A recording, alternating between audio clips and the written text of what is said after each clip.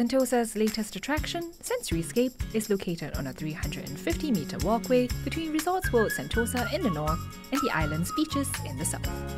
From March 14th, see the island's varied facets from daybreak to nighttime through light shows, music, and augmented reality. Glow Garden. Towering flower stalks with lighting effects in myriad hues can be found here.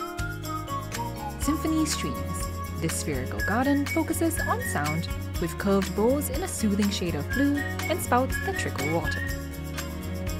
Scented Sphere. Be treated to natural fragrances from flowering plants. Tactile Trellis. This garden offers intriguing textures and tactile plants. Palette Playground. Find a diverse range of edible plants, including pandan, ginger, and curry tree. Lookout Loop.